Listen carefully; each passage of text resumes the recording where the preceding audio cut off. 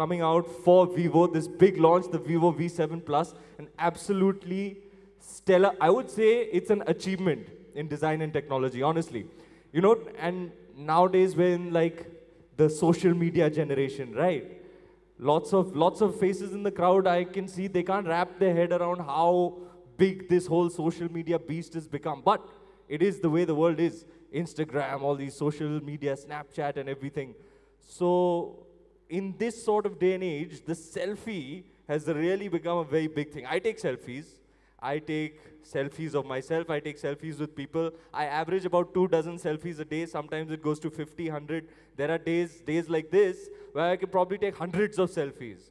So I am an authority on selfies. I can say that safely.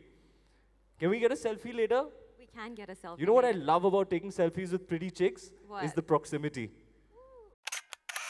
This phone is revolutionary because it's got, like, I'm saying it again, for lack of, just being repetitive. But my God, I have never heard of 24 megapixels in a front camera, and this phone has it. So the clearest selfie, God knows you are taking the best selfies of all time on the Vivo V7 Plus, and there's no doubt about it.